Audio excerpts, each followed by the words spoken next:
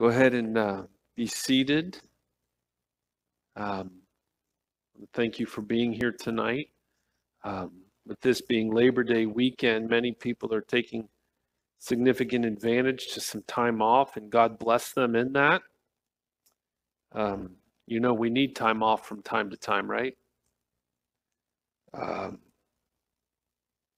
Sometimes for me, I have to confess, time off is more exhausting than time on, because I'm a creature of habit and routine. For those who know me on a daily basis, they know my routine. They know what time I'm going to drive to this place and what time I'm going to drive to that place and what time I'm going to get a cup of coffee and what time I'm going to be I'm definitely a person of routine. And so sometimes getting away and being is actually more exhausting for me because it takes me out of my routine. But we bless them in that.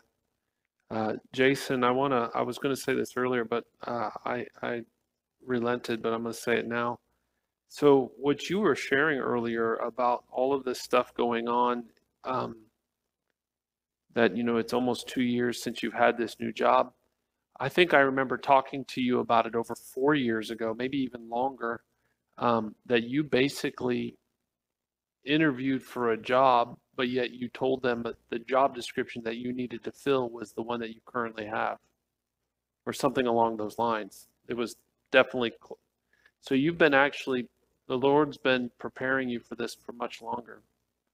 And so I want you to know that it doesn't matter who's coming to highlight it or to show it, but the Lord has been positioning you for quite some time and preparing you to be there.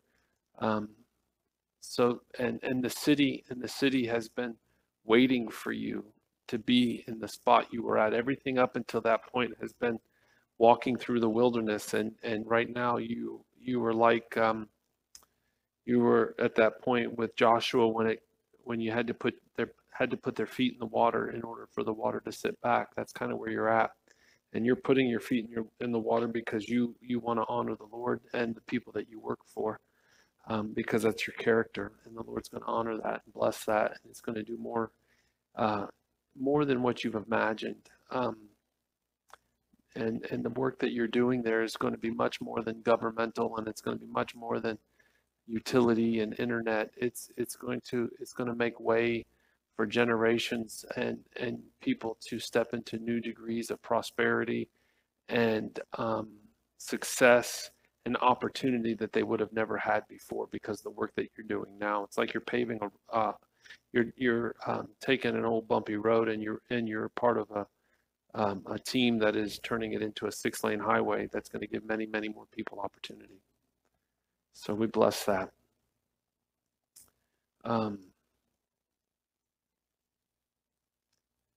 So the last several weeks, not last week, but the last several weeks before that, 4 weeks before, I started a sermon series entitled The Garden Life. And it's been something that's been rolling around with me for at least 2 years before I ever shared it publicly. I've shared it in some small groups. And tonight I'm going to kind of wrap it up and what it means, what the garden life means. If you were not here for those messages, I would encourage you to go back to our website, moretolifeministries.com, and watch those so that you have some context. But, it all boils back to the idea that in Genesis 1, it says in verse 26 and 27 and 28, right in that little area, it's God is talking to himself because he's 3 parts talking to one another. And he says, let us make mankind in our image and in our likeness. And right after that, he begins to talk about humanity that has been created in his image and in his likeness, what their purpose on this earth would be. And their purpose on this earth is to, as a representation of his likeness, to take dominion over the earth. Okay, this is what it says if you want to read it. And then and so what you have to understand is this humanity is placed in this Garden of Eden, and the word Eden translated means paradise and pleasure. So it's this garden of pleasure. And so what we have to then begin to conclude is the rest of the world did not look like the garden. Why would humanity be tasked with being fruitful, multiplying, and then having dominion over a place that's exactly like the garden? So I propose that the world that they lived in was chaotic. That it was chaotic and it was chaos. And as Adam and Eve and humanity multiplied, they would multiply the garden with them as they subdued the earth. But we know that there was this whole episode of Adam and Eve rebelling and falling into temptation. And there's several issues with that whole story. The first issue is the serpent tempted them with something that they already had. Think about this for a second. The serpent tempted them with something that they already had. He says basically this is his temptation. He says, listen, God does not want you to eat from that tree, because if you do, you will be like him. Well, my Bible says that God created man in his image and his likeness. So humanity was already like God. And so from that point of the fall, right, what we see is at the end of Genesis chapter 2, we see a description of humanity and the current state of their life. They're described as being naked and not afraid, like the TV show. They were naked and unashamed. And this is the state that humanity was created in. But when sin entered the world, shame entered the world. Brokenness entered the world, because the very thing that they were created to function in and through was broken in their lives. However, if you begin to read Genesis chapter 3 to the end of Revelation, you will discover that the entire God and humanity story is to restore humanity back to Genesis 1 and 2. That's the whole point of the story. So that we could be naked now in spirit. Please. This isn't Sunnier Palms, the nudist colony. You know, there's a nudist colony right down the road. I've been there.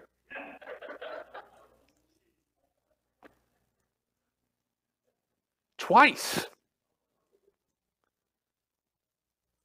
Let me just say something. If you're wondering, it's been many, many years. But it is definitely not the place where the pretty people hang out.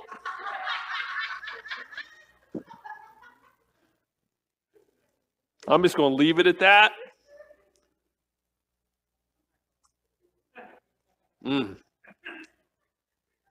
so the entire God's story was to restore humanity to this place of image and likeness, to where it wasn't just our image as far as or a likeness that was broken, but it was this relationship of being able to be unashamed before the Lord, be able to be vulnerable and completely exposed before him.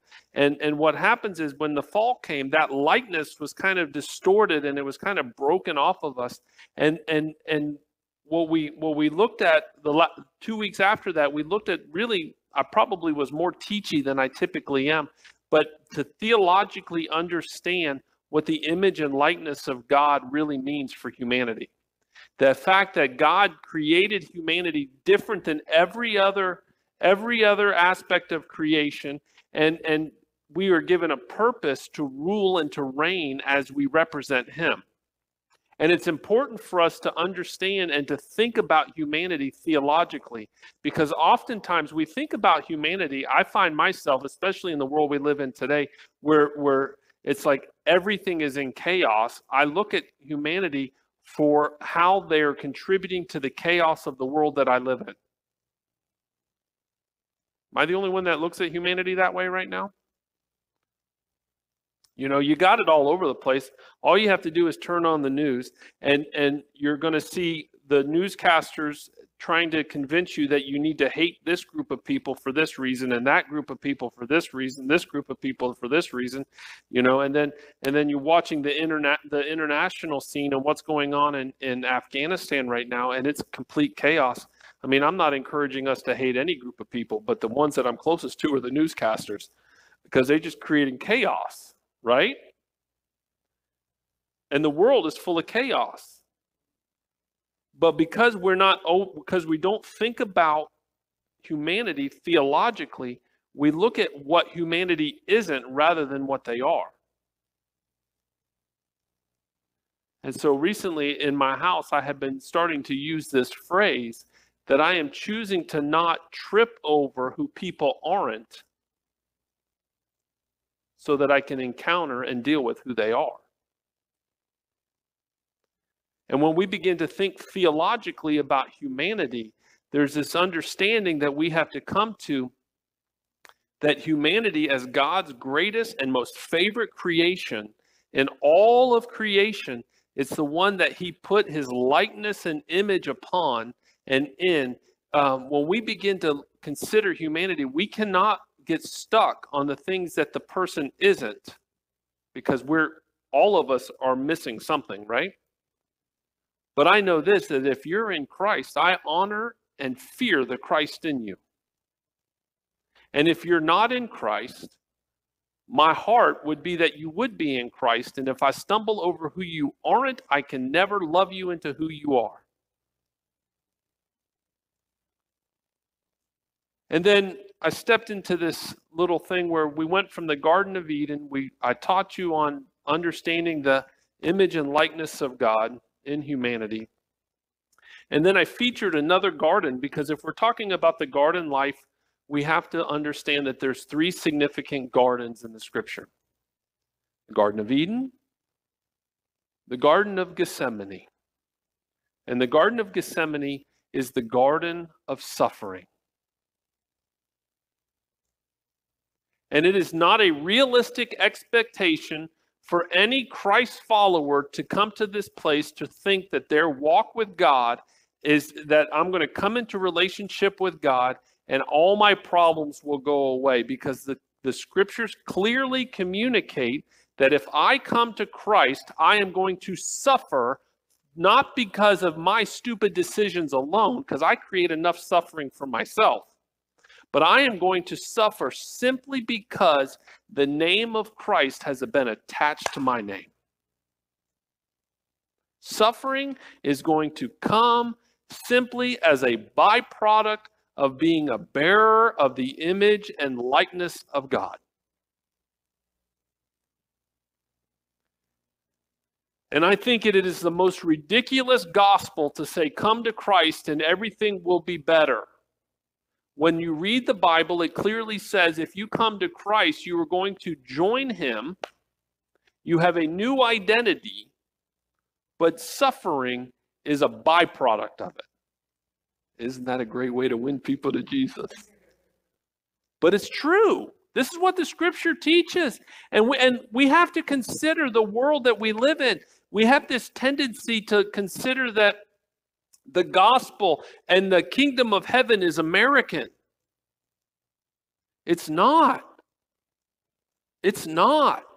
We have to pull ourselves back and begin to say, what's going on with Christians in Afghanistan and in Pakistan and in Syria and Iran? You know, before all of this stuff happened a week ago in Afghanistan, you understand that the Afghan church is the second fastest growing church in the world. And they're killing Christians, even when our military was present. Now, you remember a few weeks ago, I told you to watch September 1st, that something big was going to happen. You remember that? And I believe that something still is going to happen very soon, within the next week. I don't know what, so watch and listen. So do those people who are suffering for the name of Christ, do they not believe the gospel? Do they not have enough faith? I believe they have more faith because they step into this place of faith knowing that their life could be taken because of the name that they now bear. And then there's a third significant garden in the scripture. And we're going to start to look at this garden, and it isn't actually even mentioned, but it exists. In John chapter 20, after the crucifixion of Jesus, it says, "Now on the first day of the week, Mary Magdalene came to the tomb early, while it was still dark, and saw that the stone had been taken away from the tomb. So she ran and went to Simon Peter and the other disciple, Mr. Humble himself, the one whom Jesus loved," that would be John, "and said to them, 'They have taken the Lord, and we do not know where they had laid him.' So Peter went out with the other disciple, and they were going toward the tomb. Both of them were running together, but the other disciple outran Peter." I can't even read that. Think about how he just brags about himself. Jesus loves me more and I'm faster. It's so crazy. "And reached the tomb first. Stooping to look in, he saw that the linen cloths lying there, but he did not go in. Simon Peter came, following him, and went in the tomb. And when the linen cloths lying there, and the face cloth which had been on Jesus' head, not lying with the linen cloths, but folded in a place by itself, the other disciple who had reached the tomb first also went in, and he saw and believed. For as they did not understand the scripture that he must rise from the dead." So the third and possibly most significant, it depends on your perspective, third significant garden in the scripture is the garden in which the tomb was placed. The garden in where the tomb was, we see this story where Mary Magdalene on the first day of the week was going to the tomb so that she could care for the remains of Jesus. And when she gets there, the stone is rolled away and she has no idea what's going on. She assumes that his body had been stolen.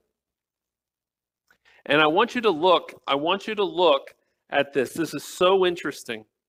In verse 8, it says, "Then the other disciple who had reached the tomb first also went in.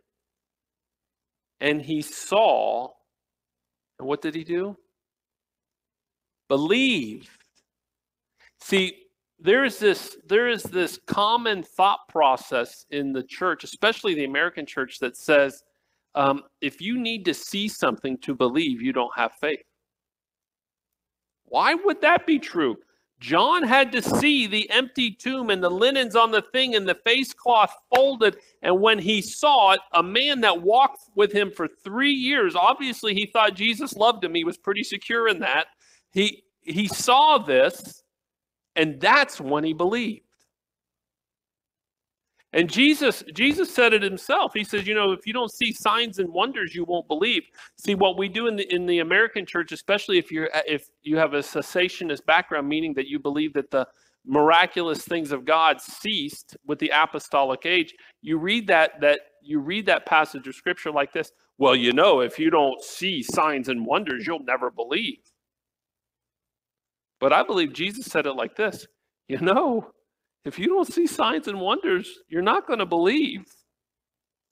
There is a direct connection. This is a rabbit trail, so I'm going to shoot it here in a second. But there is a direct connection between seeing and believing. Don't ever run from that. Ask the Lord to show you. Ask the Lord to show you more so you can believe more. And so the third and significant garden is the garden that housed the tomb. And it's the place where those who followed Jesus the closest came to the realization and the revelation that the tomb did no longer hold the body of Jesus. It's the place when they realized that the gospel of the kingdom was not just for when they followed Jesus around for 3 years and cast out demons and raised the dead and healed the sick. It was the thing when they realized the one that we watched and the one that we walked with, the one that we followed, death cannot hold him. The tomb cannot hold him. I don't know about you, but that gets me excited. Because here's the deal. We can preach Christ crucified all day long. But what I see in this passage of Scripture, John believed when he realized he was Christ resurrected.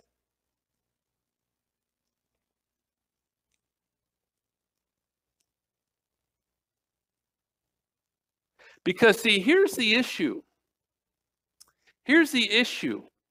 Is we consider the gospel too often as a thing that frees us from sin so that we will have eternal life.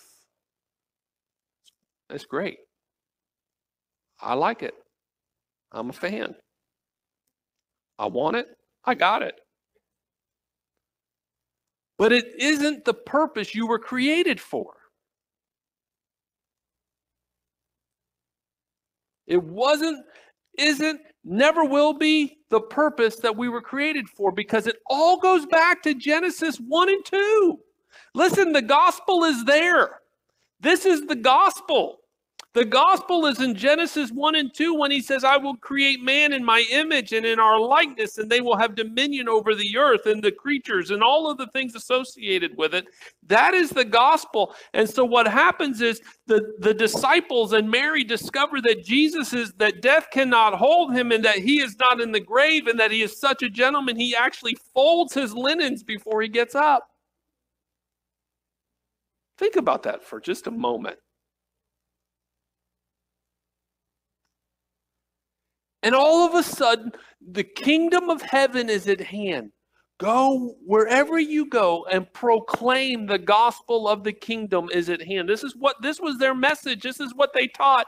And it all goes back to Genesis 1 and 2. And all of a sudden it becomes alive to them because they realize death is not going to contain him. The one that they walked with, the one that they mourned over for 3 days, they realize he is not there. And this thing that says death can't hold him, and everything that he taught about the kingdom, when he said the kingdom of heaven is like a man who finds a buried treasure in a field and goes and sells everything he has to bring and to come and buy that field, they realized he wasn't talking about avoiding hell to be in heaven. He said that kingdom, that treasure, is that I can join God at work and have dominion over the earth as I represent him because my image and my likeness have been restored to his. That's the kingdom. And so what does this look like for us? So I have a few scriptures here I want to kind of pull out, and I'm probably going to chase a handful of rabbits along the way. We have rabbits where we live. Lots of rabbits. Lots of cats. But we do chase the rabbits. My daughters love it. We'll get on our golf cart and chase the rabbits. And they're faster than my golf cart. In Romans chapter 6, he says, do you not know that all of us who have been baptized into Christ were baptized into his death? Now, What did he just say? I'm gonna give you another way of looking at that. Do you not know all of us who were baptized into Christ were baptized into the garden of suffering? Death. Right? The garden of suffering is where Jesus was preparing for death. The Garden of Gethsemane. We were buried there with him by the baptism of death, in order that just as Christ was raised from the dead by the glory of the Father, we too walk in the newness of life. So you have to understand what this gospel is saying. This gospel is saying that you enter the garden of suffering, you enter the tomb, you enter the grave with Jesus, but just like him, as he is raised, there are no linens holding you down either. You are resurrected just like he's been resurrected. And it's so interesting because I forget the name of the sermon series Pastor Rick did several weeks ago, but I think it had something to do with the cross, right? What was it called? The cross of Christ. And he made sure we understood that when you were raised with Christ, that it happened 1,991 years ago. Your resurrection with Christ actually did not happen the day you got saved. It happened the day he resurrected. And from that point, he's been calling us into the future from the future. Because if you remember what I talked about in the first week of this series, is if you look at the garden in Genesis 1 and 2 and go to the very last book, Revelation 22, there's another garden.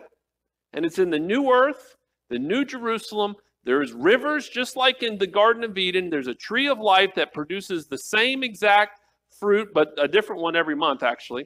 But it's the same idea that the Lord has always been calling us into the future. And so when what happens is the Lord has raised us from the dead.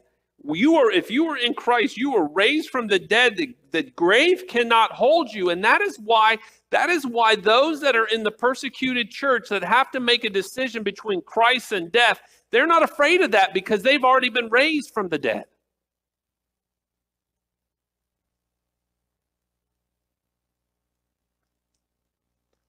Well, but Pastor Lee, what about the fact that if somebody doesn't give their life?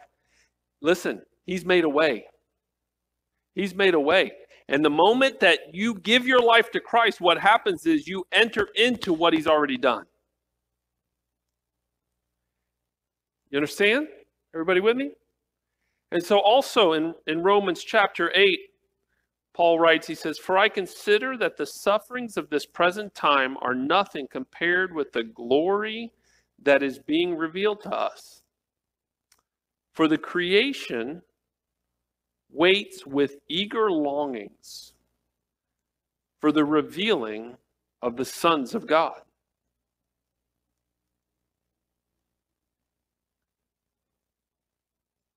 I want to read that again because I get excited. I'm getting excited about this because let's think about this. For the creation, now that's all of creation. That's humanity, the animals, the earth, all of creation waits with eager longing for the revealing of the sons of God. Now, who's the sons of God? The sons of God are all of those that have been buried with him in his baptism and raised with him. We're the sons of God. So let's think about this.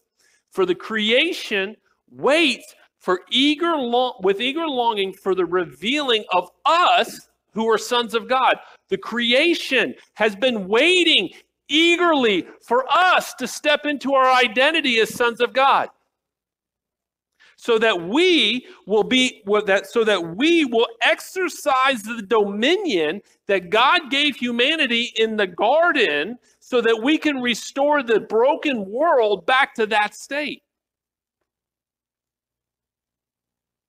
For the creation was subjected to futility, not willingly, but because of him who subjected it in hope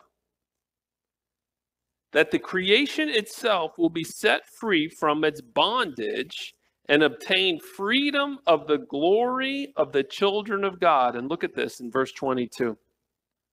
For we know that the whole creation has been groaning together in the pains of childbirth until now.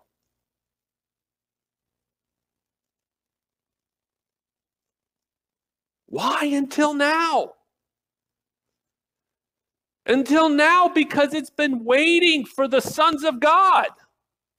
Now is your time. Now is my time. Now is our time. As we said, we step into this thing, and it's that creation has been waiting eagerly for the sons of God to reveal the glory of God. And Paul is saying that the glory of God is now being revealed now, that the earth no longer has to wait eagerly because we're here. We're here. The world no longer has to groan with the pains of childbirth because we are the carriers of the image and the likeness of God. And we carry his dominion, and we are commissioned and called to establish his kingdom on earth as it is in heaven.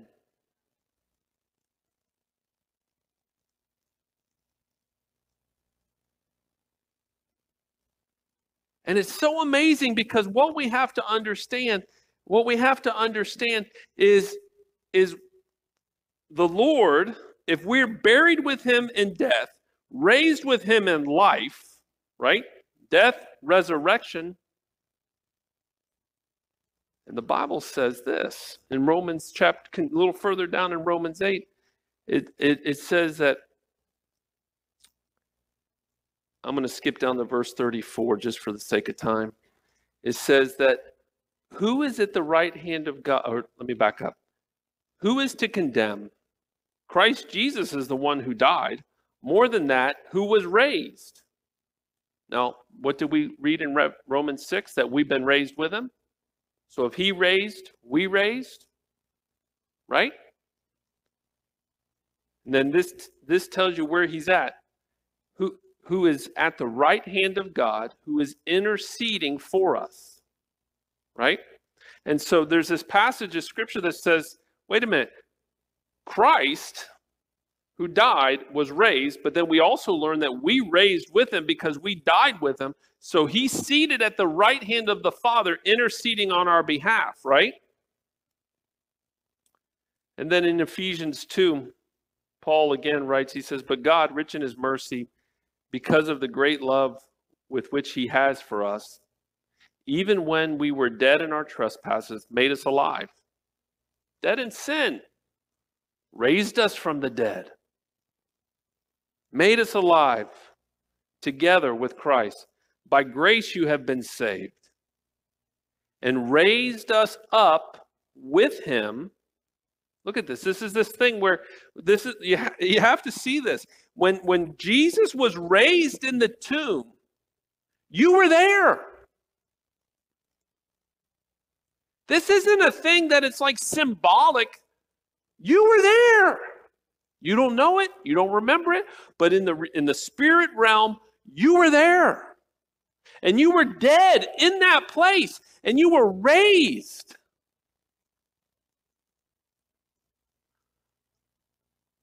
And he raised us up with him and seated us with him in the heavenly places in Christ Jesus. And so there's this thing you have to understand. Dead with him, created in his image, created in his likeness from the very beginning with the purpose and plan to take the world that we live in and restore it to the kingdom of heaven on earth as it is in heaven. The culture of heaven was always supposed to be spread through the earth through humanity. Always. The culture of heaven was always intended to be multiplied on earth through humanity. And so that is lost at the fall. Adam and Eve did whatever they did, caused the problem. Here we go. And then the rest of the story is to restore the state of the garden back to humanity. And so image and likeness are returned to humanity when we are baptized with him in his death. We are raised with him in his resurrection. And at that point, we are now, excuse me, we are now seated at the right hand of Jesus, who's at the right hand of the Father. And this was established 1,991 years ago. Because the garden tomb is the thing that restores us. The garden where the tomb is, where the resurrection power of Christ was on full display, is the thing that restores us back to that original intent of image and likeness of God.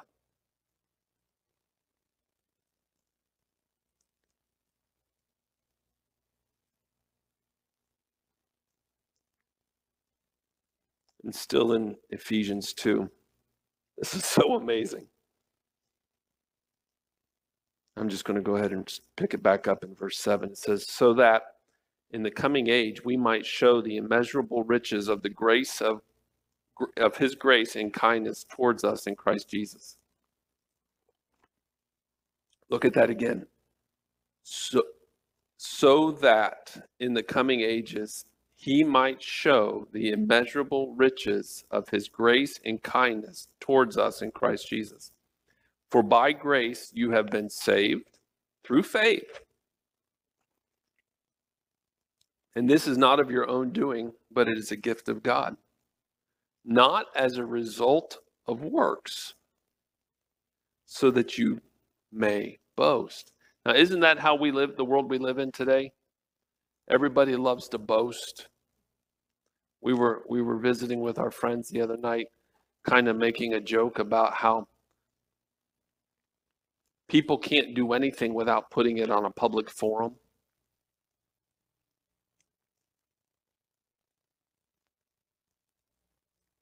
You know, taking selfies, fed the homeless. Imagine if you could save yourself through your works, how boastful we actually would be.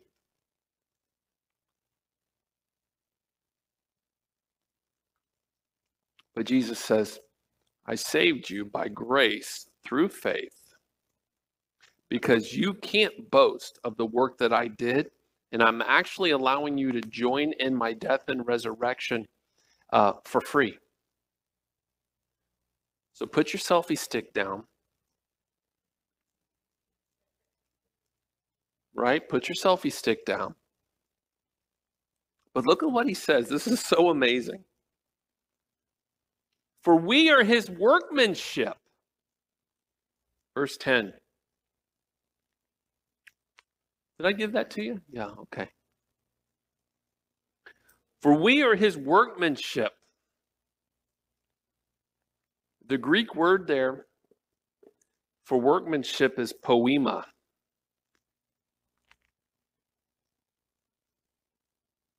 I would spell it for you, but I don't got it in me.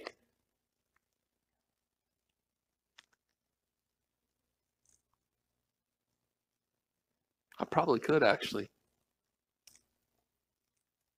Poema, which is the same kind of thought process as poetry. So think about this. You are God's workmanship. We are his poema. Well, let's take it back. Genesis 1:27. Let us make man in our image and in our likeness, because we are his workmanship. And what did it take to create us in his image and likeness? To speak it, the process began.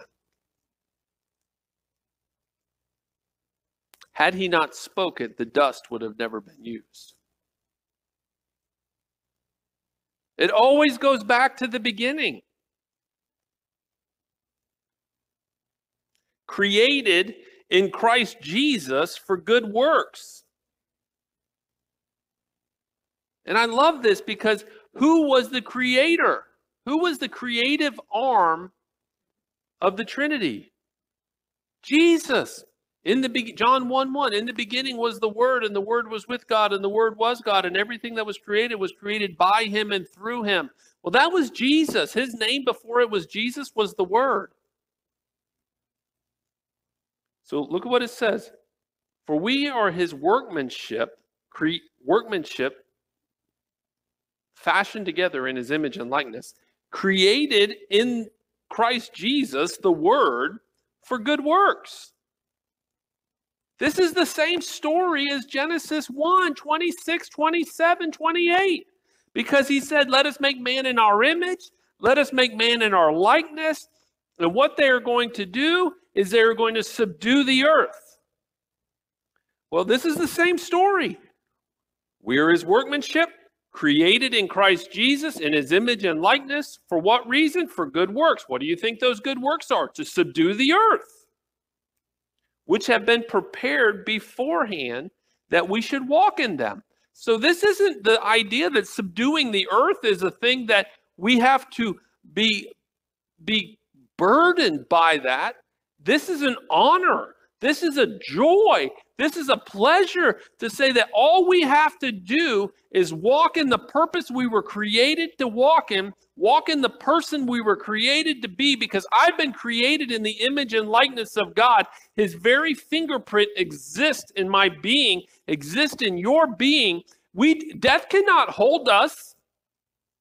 The world cannot hold us.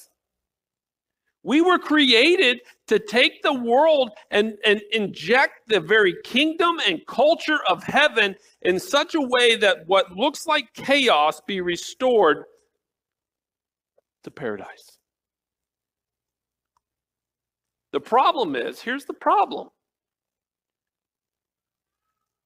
Humanity has been tricked to think what they do determines who they are.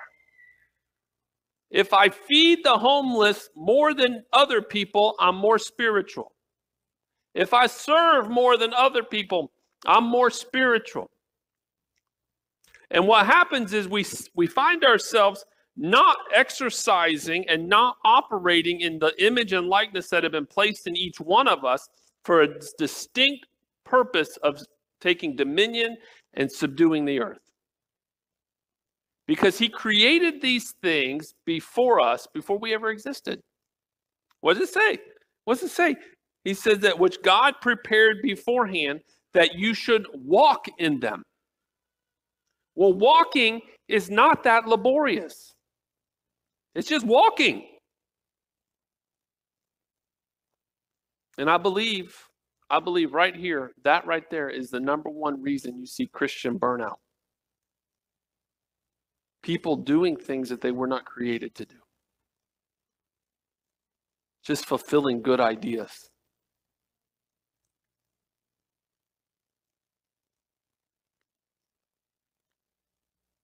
That's why, and I'm gonna make this very clear, that's why we don't have 1 million programs.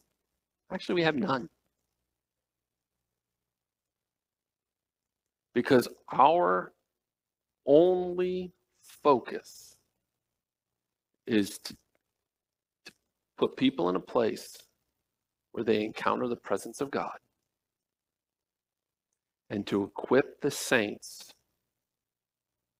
to do the work of the ministry. That's it. I said one, but that was two.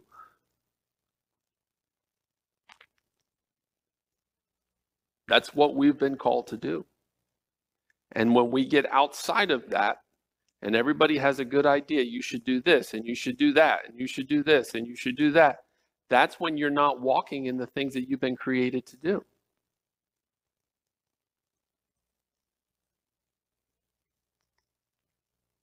That was a rabbit that kind of fit in.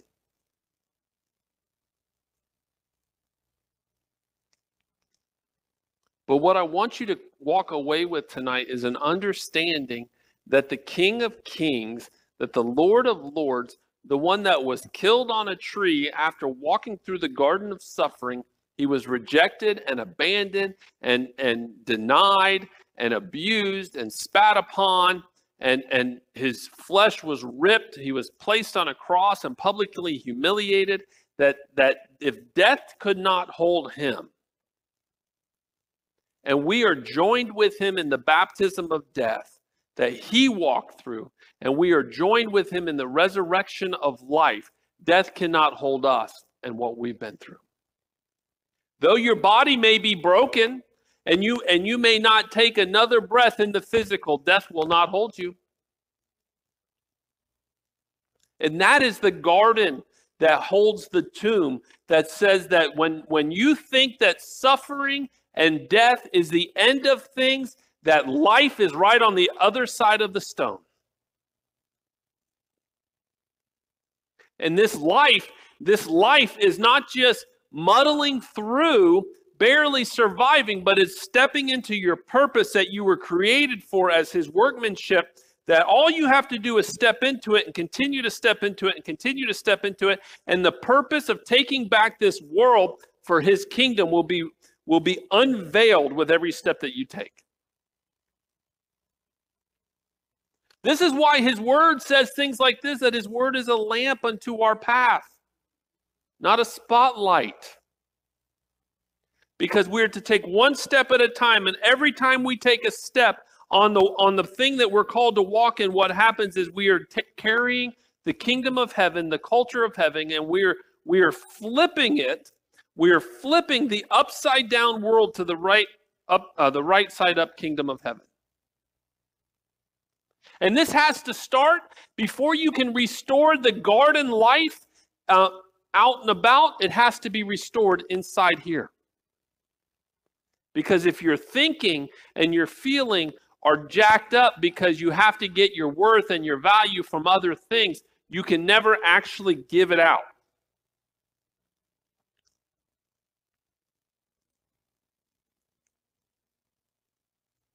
And so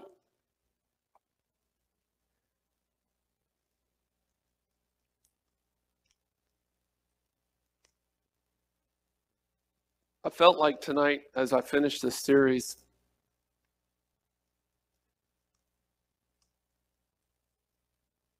that the Lord wanted me to just make space for people to encounter the kingdom, to be in his presence, to receive ministry, however that looks.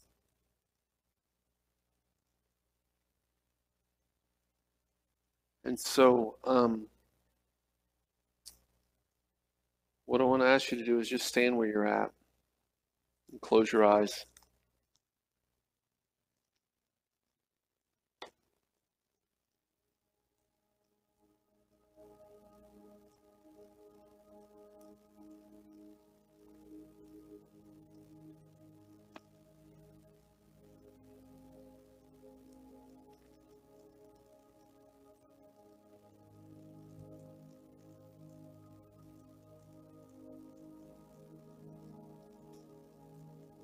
I'm just going to wait on him for a moment.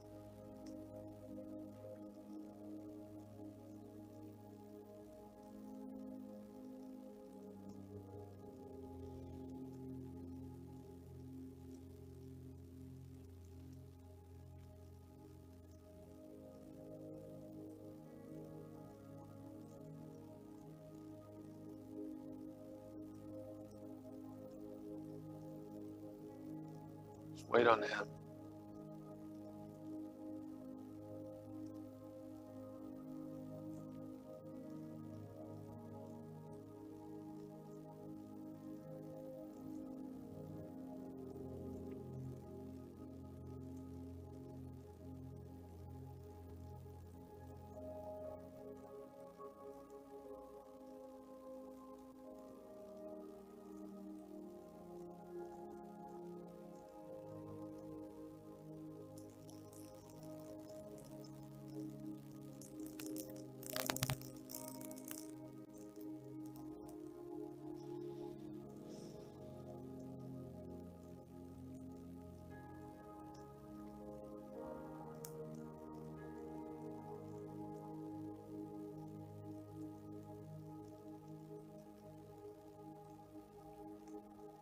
So as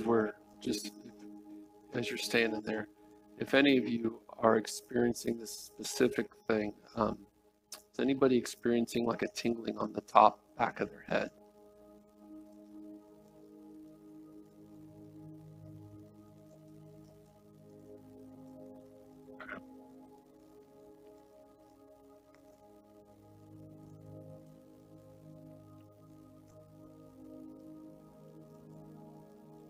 So just put your hands on your heart. I'm going to begin to pray.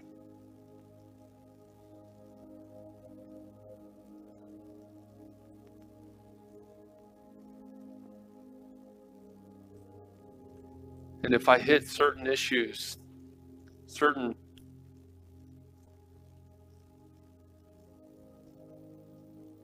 things that apply to you, what I want you to do is I want you to raise your hand, not to show me, but to come into agreement that the Lord is revealing things that you need to either come into agreement with or to break off. So if there's anything as I begin to pray that hits you, just put your hand up as you're coming into agreement with the Lord. Lord, we thank you that you placed us in a garden, that you have established our feet in not just the garden of suffering, but the resurrection of life, and that death cannot hold us, that we are not a defeated people. I believe that some here tonight believe that they will always be defeated, that they will always be in last place, that the Lord can't use them because they're not valuable enough to be used, that they have no purpose and no place, and that they feel as though they're in the end of the line. They're always at the end of the line when everybody else can go first. And the Lord says, listen, you're not at the end of the line because you are without value. You're at the end of the line because I have put you in a place to where you can see what's going on ahead of you to see the need. Don't confuse the position that you find yourself in as a punishment, but understand that the position that you're in is a place for purpose. That the Lord not only has put you there, but he's given you eyes to see those who are ahead of you that need a touch of his grace.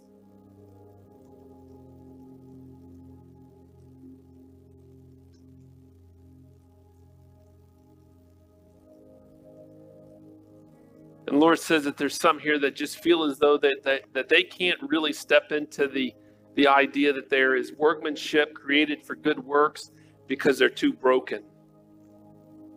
They're just too broken. Never can be put back together. Never can be made whole. Never can be given purpose. And the Lord says that you can never be too broken. You can never be too broken. In fact, I don't mind broken lamps, the Lord says, because the light can shine through with more character.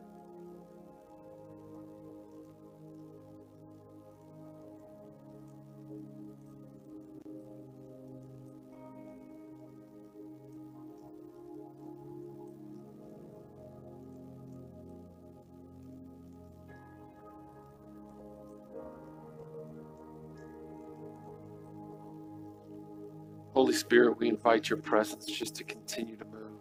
You've been here. You're still here. We just yield to you.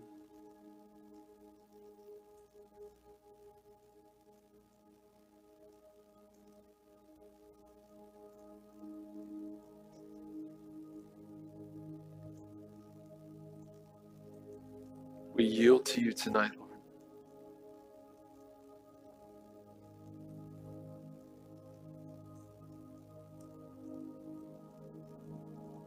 We come into agreement that you have made us alive, that we are seated with you in heavenly places. Why don't you say that with me? Say, Lord, I agree that you have made me alive with Christ, and that you have raised me up with him, and that I am seated with him in the heavenly places. Lord Jesus, I agree that I'm your workmanship to do good things that you've prepared for me just to walk in. Lord, I agree that creation has been groaning together with the pains of childbirth until you introduce me to the world. Because you have created me to reveal your kingdom to all of creation. Lord Jesus, I agree that death cannot hold me, that I am not afraid to die, because I live, because you live. Death cannot hold me until the last thing of purpose that you have for my life has happened. Death cannot touch me. I declare life over every place that my foot touches. Because the kingdom of heaven goes where I go. Yes, Lord. So, Lord, in Jesus' name, I bless every person here tonight. I bless every person that will be watching this at a later date on the internet. I pray that your spirit will come upon them, and that the lie that says that they are stuck is broken off of them, and they will walk in the newness of life, because they have not only been baptized into your death, they've been raised with you, and that your image and your likeness have been restored to them, so that the things that they walk in today that you created for them to do will be an extension of your likeness and image flowing through them. In Jesus' name. In Jesus' name. Amen and amen.